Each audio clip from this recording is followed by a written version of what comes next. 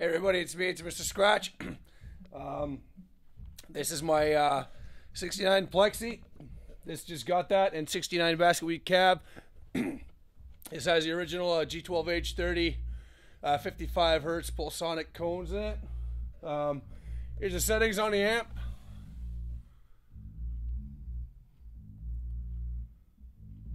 Pretty much flat out.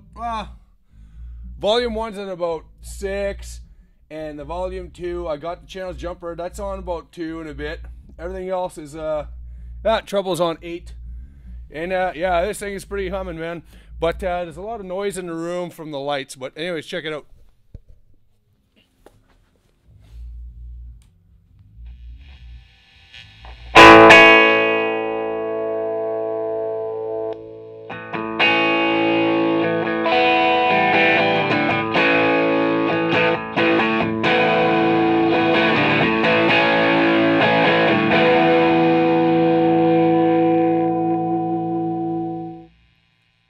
Oh yeah, sorry, I forgot I got an attenuator and a Z-brake.